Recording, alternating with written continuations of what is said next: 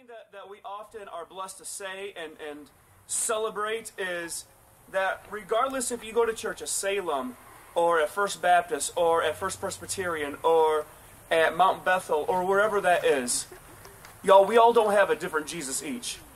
We worship the same Jesus. Therefore, just because we live in different homes doesn't mean we're not family. Amen. Okay? And so that's what's happening today is the families getting together. If you didn't know this, the church historic calls this the season of darkness, where we remember the moment when Christ has been crucified, but he's not yet risen. When we live in the darkness. And for many of us here, I'm sure some of y'all are dealing with your own darkness.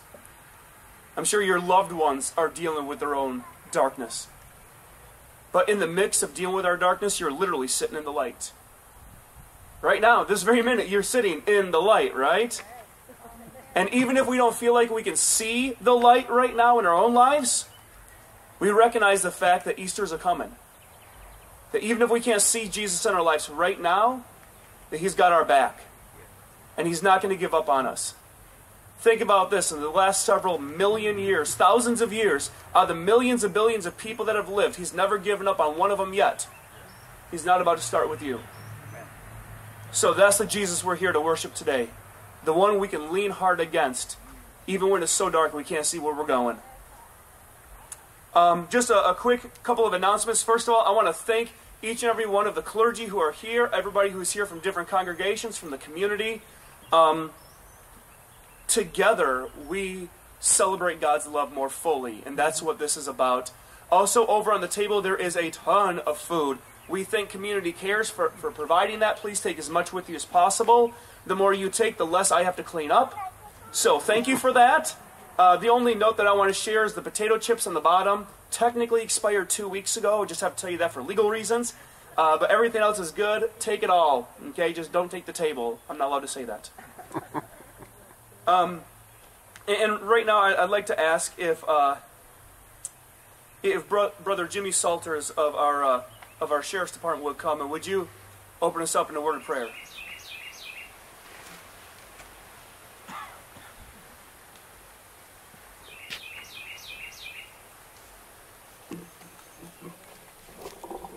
Let's bow our heads. Almighty God, in the name of your Son, Jesus Christ, we come today to say thank you. We come to praise you. We come to glorify you. The sacrifice that your Son made that we might be Christians and brothers and sisters all over this world and all over this land, everywhere. In the name of Jesus, we thank you for the blood that flowed from the cross of Calvary that united us so that nothing can divide us. No political agenda can divide us. We are one in you. And we thank you, God, for this day, for this pastors and the pastors in this church that's providing this service today, that we'll remember the sacrifice that Christ made for us. That upon remembering we might have love in our hearts. No evil nowhere. That we might be healed upon calling on your name. Our needs might be met in you, Lord. Not in our political party. Not in our genders. But in you. And we look to you in the name of Jesus. Oh God, we thank you today. That every soul will be touched by this sacrifice. And then we come together to celebrate the life and the death and the resurrection of Jesus Christ, the Son of God. And then it binds us together. That we can never be separated. No matter what goes and what comes. God, we thank you and bless us as we go forward in this service. And we remember the sacrifice.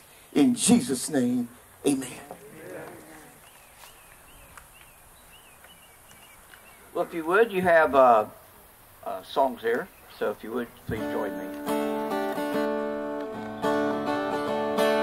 At last it did my Savior bleed, and did my sovereign die. Would he devote that sacred head for sinners the cross where I first saw the light, and the burdens of my heart rolled away. It was there by faith I received my sight, and now I'm happy all the day. Was the crimes that I have done, he groaned upon the tree. Amazing pity, grace on none, and love beyond degree. At the cross where I first saw the light, and the burdens of my heart rolled away. It was there by faith I received my sight, and now I'm happy all the day. But drops of grief can ne'er repay the debt of love I owe. Dear Lord, I give myself away. It's all that I can do. At the cross where I first saw the light, and the burdens of my heart rolled away. It was there by faith I received my sight, and now I'm happy all the day. At the cross where I first saw the light, and the burdens of my heart rolled away. It was there by faith I received my sight, and now I'm happy all the day. Amen.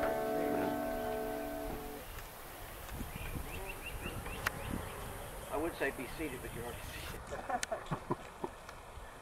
I want to read a passage of Scripture that draws our attention to the work of Christ on the cross. And what is amazing about this passage of Scripture is it was written over 700 years before the events of the cross happened.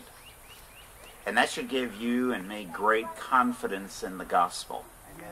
Great confidence in our hope of what Christ has done for us. So I want to ask you if you would stand with me as I read God's Word. And as we read it, I want you to think about Jesus on this Good Friday and what he endured on the cross, not because of his sin, but because of our sins. Behold, my servant shall act wisely. He shall be high and lifted up, and shall be exalted. As many were astonished at you, his appearance was so marred beyond human semblance, and his form beyond that of the children of mankind. So shall he sprinkle many nations. Kings shall shut their mouths because of him. For that which has not been told them they see, and that which they have not heard they understand. Who has believed what he has heard from us?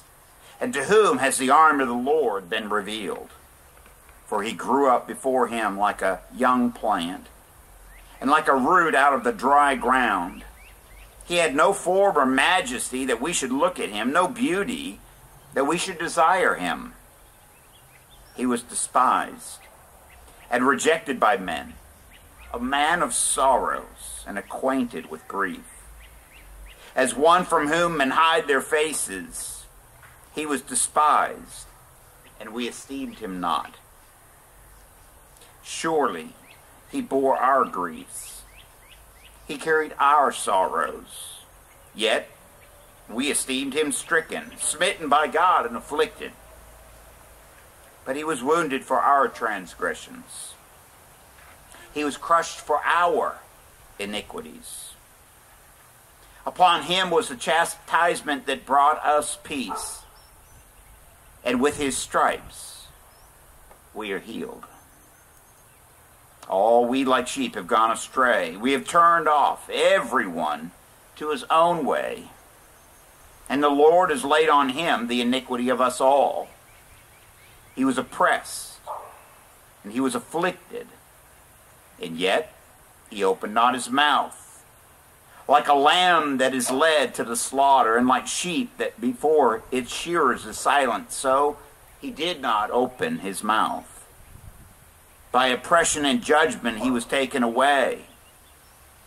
And as for his generation, who considered that he was cut off out of the land of the living, stricken for the transgression of my people. and they made his grave with the wicked, and with a rich man in his death, although he had done no violence, and there was no deceit in his mouth. Yet it was the will of the Lord to crush him. He has put him to grief.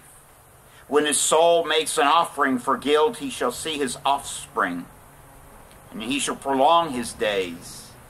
The will of the Lord shall prosper in his hand. Out of the anguish of his soul he shall see and be satisfied. By his knowledge shall the righteous one, my servant, make many to be accounted righteous. And he shall bear their iniquities. Therefore, I will divide him a portion with the many, and he shall divide the spoil with the strong, because he poured out his soul to death, and was numbered with the transgressors. Yet he bore the sin of many, and makes intercession for the transgressors. Give thanks to God for what he has done for us.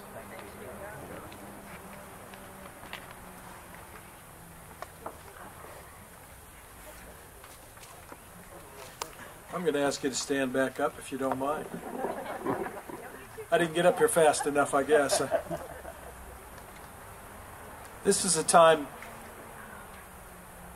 it's hard for me to get through those scriptures, I tell you, brother. We're just going to pray this morning and come to the Lord for our hope and our peace, but also to tell him that we've come again to repent and to lay our lives down for him. Amen? Jesus, here we are today. Without you, we don't have a hope. We have nothing. Through your death, your willing death, you've given us everything. We have life and peace and hope for the future. We have eternal life. You've given us families, oh God. You've given us homes. You've given us wealth and riches, Lord, that we shouldn't have. You've given us all of this, living in a land, oh God, of freedom. Lord, I thank you that without Jesus, none of this would be possible. So God, we come to you today to say, Lord, we recognize in ourselves there is no good thing. And we still don't understand what you see in us, what you saw in us to cause you to do what you did. That you would willingly give up your life. And that, Father, you would willingly give up your precious Son for us. To die in my place. To die in our place. So, Father, we lay down all our preconceived notions and all our cliches and all of those religious things. And we just come to you and say, Lord, you are our Father. And because of your blood, we have hope. And we repent of our sins. And all of us carry these issues and problems and fears and burdens. And Lord, you've already paid for them all. So we lay them at your feet now. We say, Lord, we refuse to pick them back up. You paid too high a price for us to carry these things around anymore. We come to you in simple faith and say thank you for all you've done. We're forever devoted to you, O God. In Jesus' name, amen. Now you can be seated. Well, maybe I shouldn't Yeah. If you would like to stand, you may stand.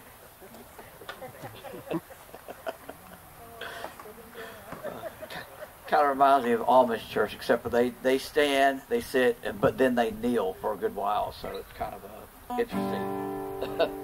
Lord, I lift your name on high.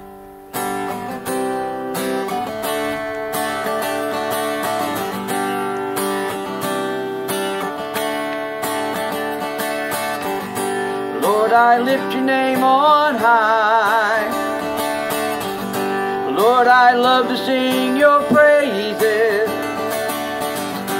I'm so glad you're in my life. I'm so glad you came to save us. You came from heaven heaven to earth to show the way. From the earth to the cross, my debt to pay. From the cross to the grave, from the grave to the sky, Lord, I lift your name on high. Lord, I lift your name on high. Lord, I love to sing your praises. I'm so glad you're in my life. I'm so glad you came to save us. You came from heaven to earth to show the way. From the earth to the cross, my debt to pay. From the cross to the grave, from the grave to the sky, Lord, I lift your name on high. Lord, I lift your name on high. Lord, I lift your name on high. You may be seated if you like. Will draw all men unto me, he said, signifying what death he should die. The people answered him, we have heard out of the law that Christ abideth forever. And how sayest thou, the Son of Man must be lifted up? Who is this Son of Man? The Word of God for the people of God, drawn from John chapter 12, verses 25 through 34. And as I begin to look out, I see so many faces. My heart just rejoices. I want to focus on verse 32 of this 12th chapter of St. John for our subject today. Again it reads, and I, if I be lifted up from the earth, will draw all men unto me.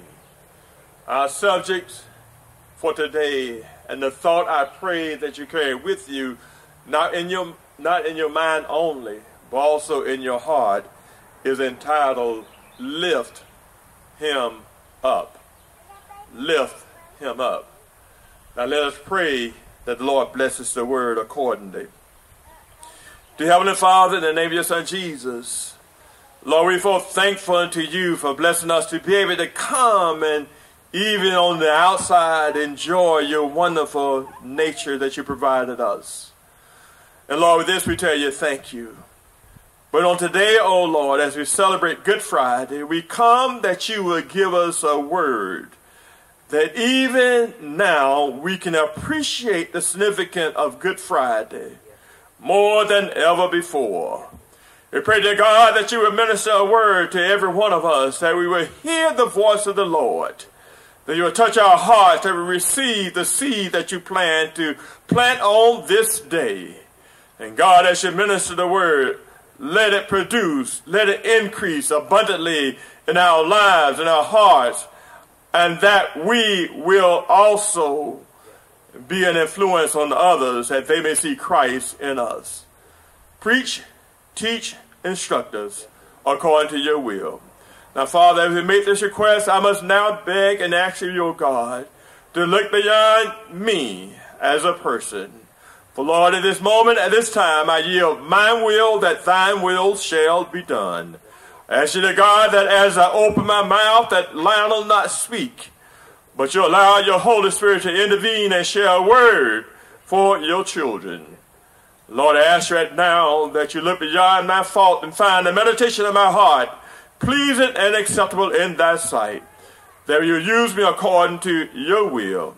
Now in Jesus' name, take over, take charge. I surrender all unto you. This we pray. In Jesus' name, let us say amen. Amen. Amen. It is so beautiful looking at all of your faces out there, and it's marvelous that God has allowed everyone to come and to show up. I'm so glad to see everyone that's here today. It looks like a whole bunch of people. To God be the glory. To God be the glory. It is indeed an honor and privilege to have this opportunity to again come and share the Lord's word with God's people in this community. Good Friday 2021.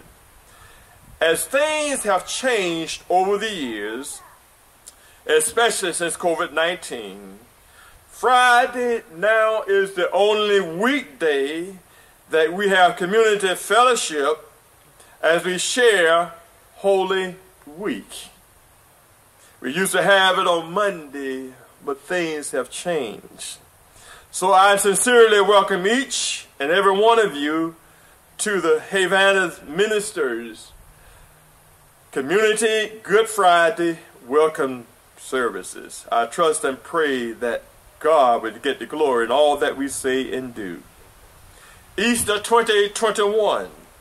Most Christians generally are planning and preparing to celebrate the death and resurrection of Jesus. When we study the Word of God, we realize that the world had been planning for the first Easter, the death of Jesus on Good Friday, and his resurrection on Sunday morning for generations. Even when you study the book of Genesis, you realize that God purposed and deliberately put a plan in place that has already been preordained by him that allows the relationship between man and God at some point in time to be reestablished. So from the very beginning, the Word was planning for a Good Friday.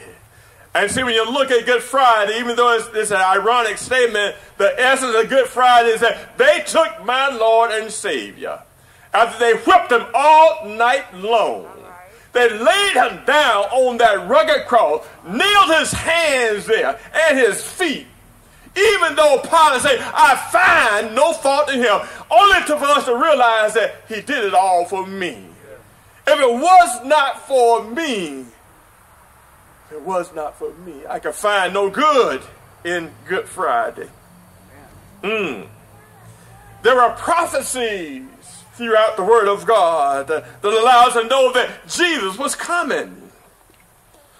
They describe and provide intimate details of his coming and more importantly, that his suffering and dying.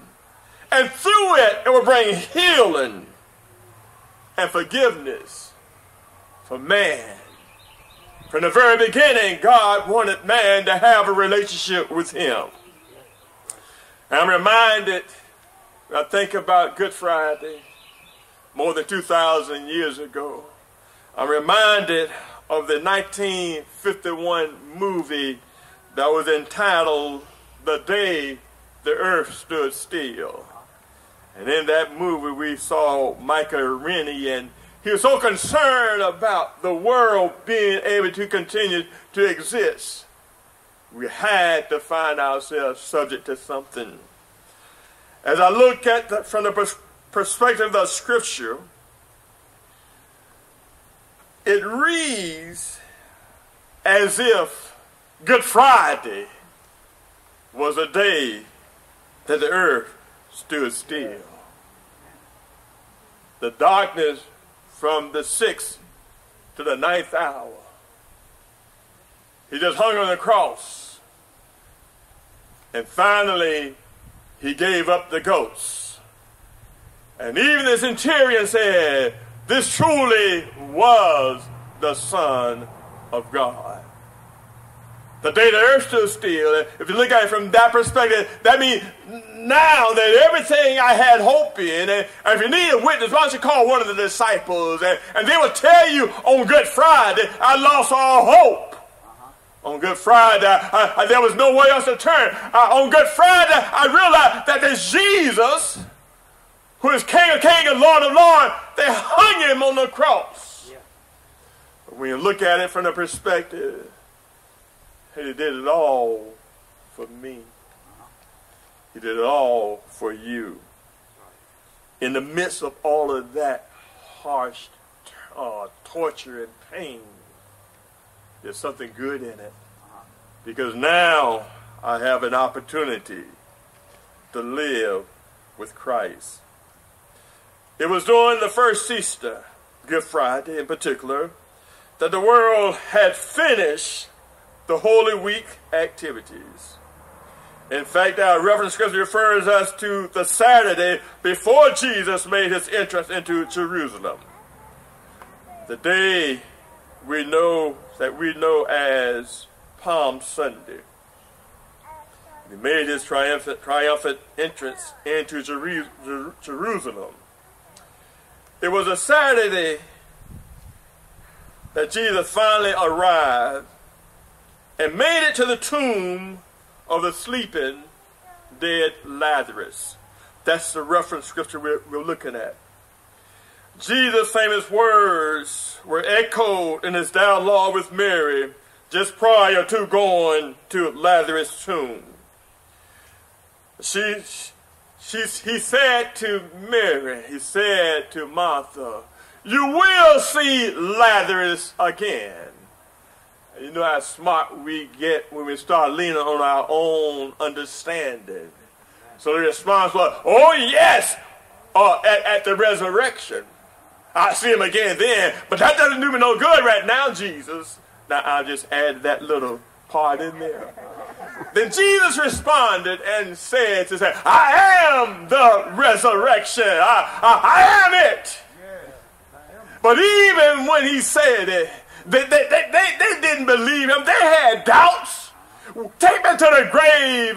But he's been in the grave for 4 days. He's going to stink. Jesus, what you doing there? I just want you to know that Jesus made it perfectly clear that I am the resurrection.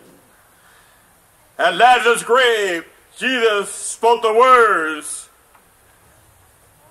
of this, his last of 3 miracles that were performed after the Sanhedrin finalized their decision that they're going to kill Jesus. He healed the impotent man, and they had a problem with that. And they didn't stop there. Then he healed the blind man, and they didn't like that. And now here we are dealing with Lazarus, and he's about to perform his 3rd miracle, where he spoke to Lazarus, and he was resurrected. He came back to life. The problem with these 3 miracles is that they took place on the Jewish Sabbath. They had no problem with the healing. They overlooked and minimized the miracle and said, you shouldn't do it on the Sabbath. A problem. I tell you, some people can find problems in anything. So at the tomb, the scripture says that Jesus cried with a loud voice. And that loud voice signifies his authority and the power he had to do whatever he asked of his Father. And he spoke with authority and power and said, "Lazarus, come forth. Lazarus, come forth." The 3rd miracle. And after this 3rd miracle, even more people began to believe in Jesus and began to follow Jesus. Even the Jews began to believe. This is on Saturday. And you know the story. The very next day was Palm Sunday. And when we began to realize that that's the Sunday, that's the time when the people kept on coming to Jesus, and Jesus was coming into the city, and they said, "Hosanna, Hosanna, Hosanna." Jesus. As we began to look at our text on this morning, and say, "He that loveth his life shall lose it," we want to look at the essence of what we as believers were charged to do by Jesus while he was in Bethany after the resurrection of Lazarus. And you can see that in chapter 12, verse 1. But Jesus, was sitting down, and Martha was preparing the meal, and Jesus was getting ready to eat, and Lazarus was right there listening to Jesus minister. But Mary got down at Jesus' feet, and again she anointed him with that precious oil, a second anointing of Jesus Christ. Then on the next day, the Sunday, Palm Sunday that is, the start of the first Holy Week, Jesus came to Jerusalem on a donkey that had never been ridden on before. And there was a multitude of people welcoming Jesus with the palm leaves and saying, Hosanna, Hosanna! Hosanna, Hosanna, Hosanna. It was Palm Sunday. And I believe that you follow the scripture, and on that Palm Sunday, one of the Roman soldiers was saying to Jesus, it don't take all of that. You don't have to make all that noise. And why y'all doing all these things? You know, does it take all of that? What do you want to say or do to exemplify just how good Jesus is to you? And Jesus responded and said, listen, even if they close their mouth, even if they shut up, because of my Father and because of what I'm here for, he said, the very rocks will cry out, Hosanna, Hosanna. The very rocks will cry out.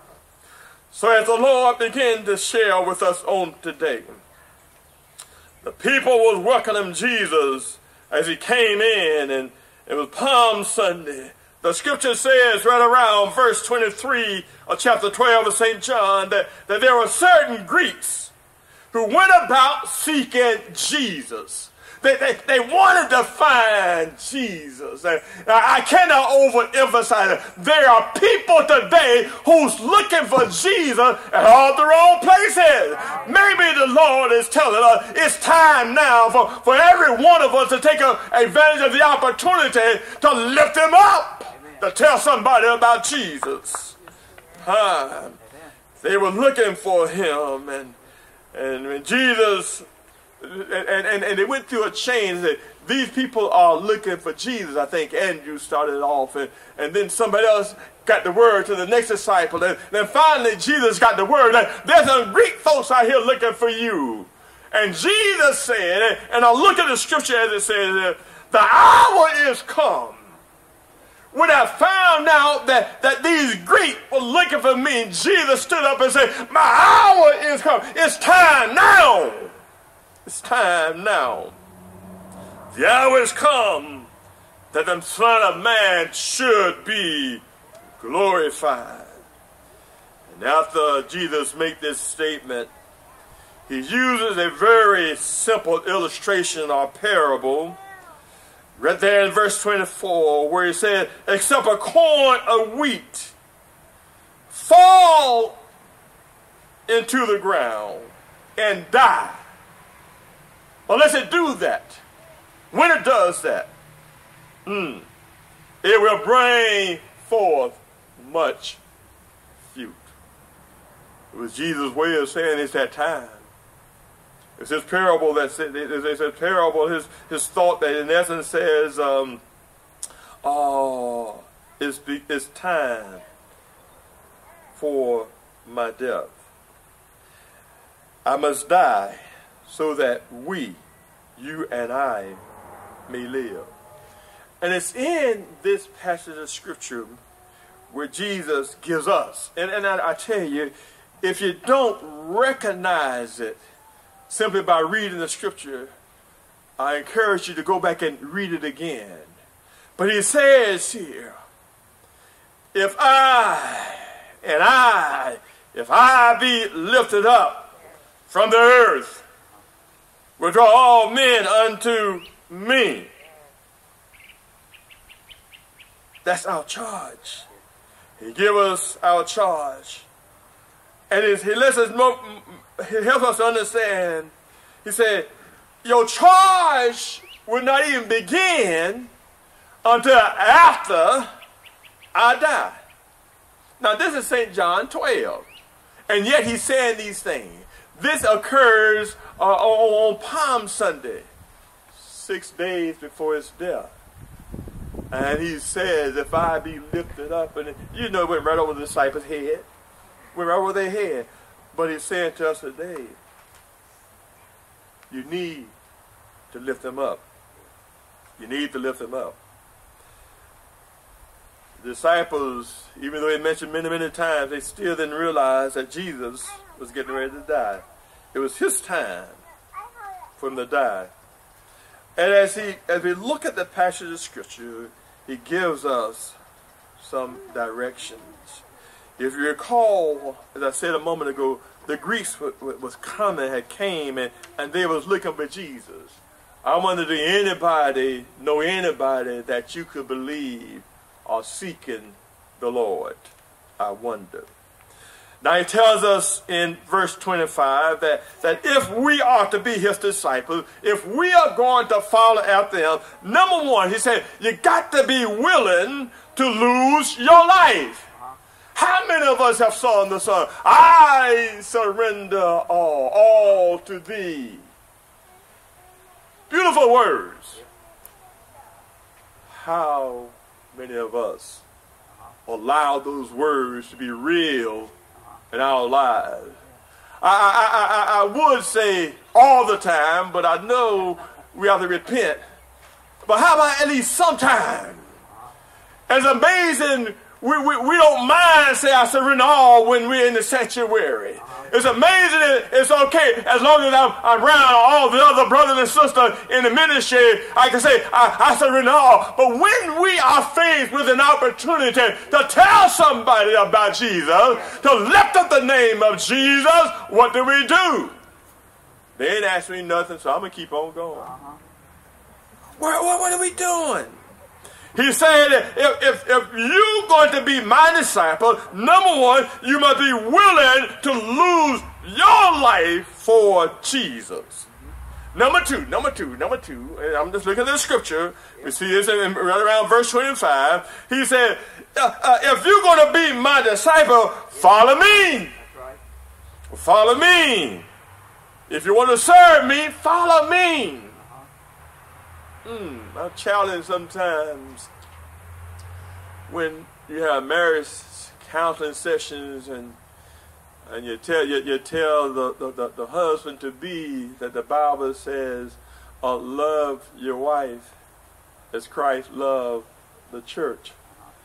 And they have that look on their face, believers and non-believers.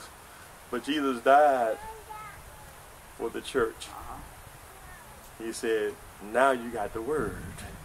And number three, my time back up. Number three, he said, the other thing is, when you are my disciple, when you are my servant, when you are willing to serve me, guess what? My Father will honor you. That's the charge.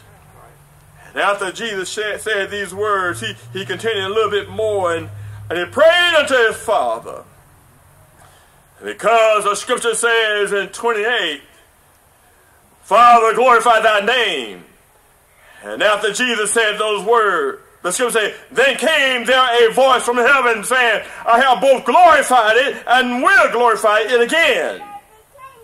And the people therefore that stood by, I heard some noise. It sounded like thunder. I heard some noise. He was just praying out of order. I heard some noise. But you got to get to the point where you realize, and you can say, I heard the voice of Jesus. Amen. Say, come on to me and I will give you rest. And the scripture said, that's what they began to say. The Bible says that the Lord Jesus Christ, he began to pray unto his Father. And right around verse 27, he made it perfectly clear. Here's why I'm praying. My soul is troubled. My soul is troubled. And the Lord began to minister. He began to share. And the Lord wants to know that when his soul was troubled. He asked himself the question, and it's interesting. That's the whole reason I'm here. Why am I troubled? That's the reason I came. I came for you, and you, and you, and you. But yet I'm troubled. Yet I'm troubled. And we know, going forward to Good Friday, there's some final things that Jesus did that week. He began to cleanse the temple. And matter of fact, the scriptures talk about him cleansing it twice because they were devouring the temple. I got to finish. And I think about the word of God, about know ye not that your body is the temple of Christ? And Jesus said, you do not defile God's temple. And before Jesus died on Calvary cross, the temple was a physical building.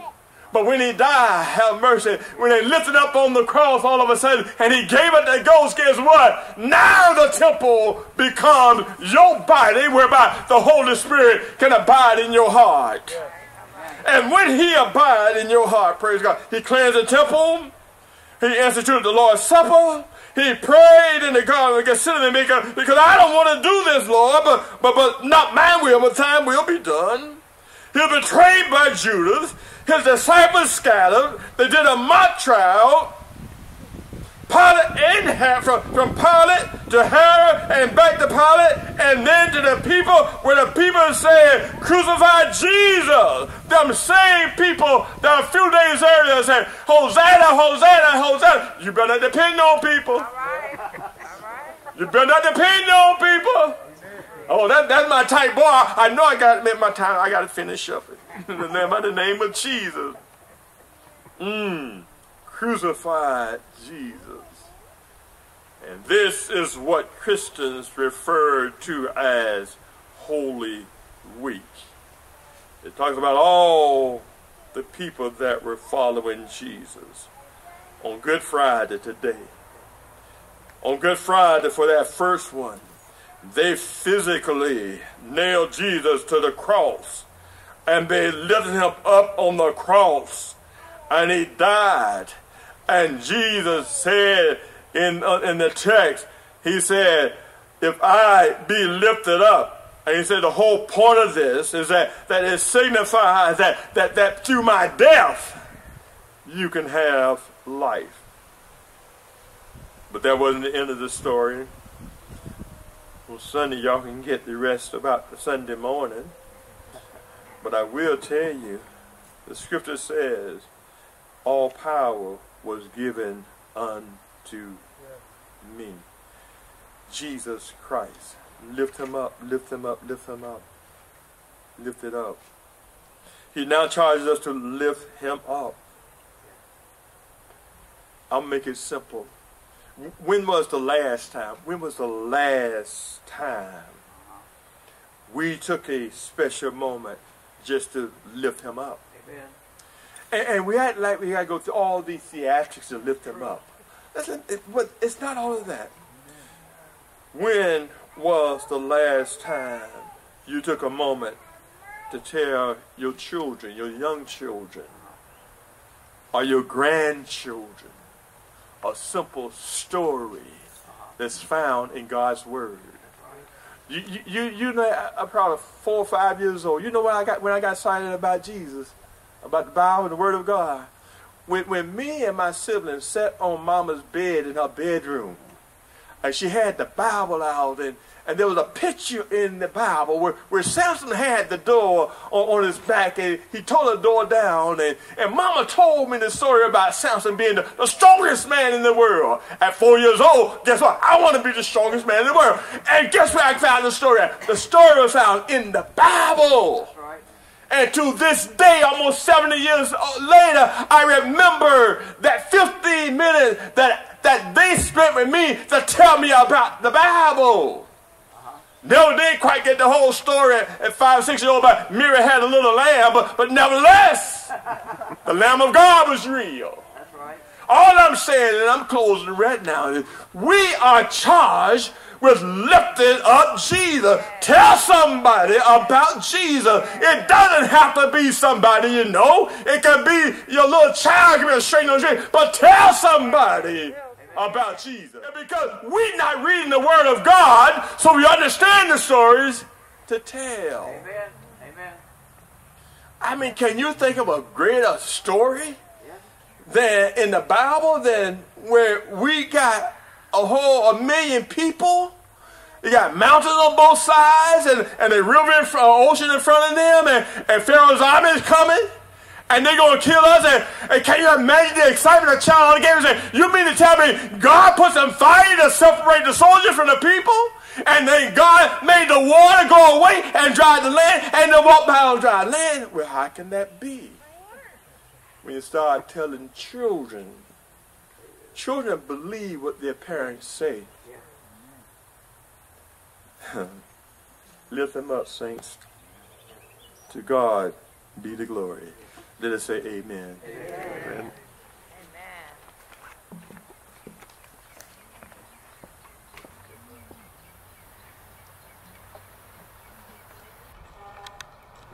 Now if I can just see my words here. I am going to ask you to stand for this particular song. Great word, Pastor Lionel. I think that's something that even today in a text to an individual, I was echoing the same thing. That we should be lifting up Jesus. We should tell people about Jesus. About His saving grace. So please join me in this song. On a hill far away stood an old rugged cross, the emblem of suffering and shame. And I love that old cross where the dearest and best, where a world of lost sinners was slain. So I'll cherish the old rugged cross until my trophies at last I lay down. I will cling to the old rugged cross and exchange it someday for a crown. Oh, that old rugged cross, so despised by the world, holds a wondrous attraction for me. For the dear Lamb of God left His home up above, and He walked to His Calvary. So I'll cherish the old rugged cross till my trophies at last I lay down. I will cling to the old rugged cross and exchange it someday for a crown. In the old rugged cross, stained with blood so divine, what a wondrous of beauty I see. For it is on that old cross that Jesus suffered and died, and pardoned me, sanctified me. So I'll cherish the old rugged cross until my trophies at last I lay down. I will cling to the old rugged cross and exchange it someday for a crown. To the old rugged cross I'll ever be true, its shame and reproach gladly bear. And you'll lead someday to my home far away, where His glory forever I'll share. So I'll cherish the old rugged cross until my trophies at last I lay down. I will cling to the old rugged cross and exchange it someday for a crown. I'll cherish the old rugged cross. And I'll cherish the old rugged cross till my trophies until my trophies at last I lay down. I will cling to the old rugged cross and exchange it someday for a crown. Amen. You may be seated.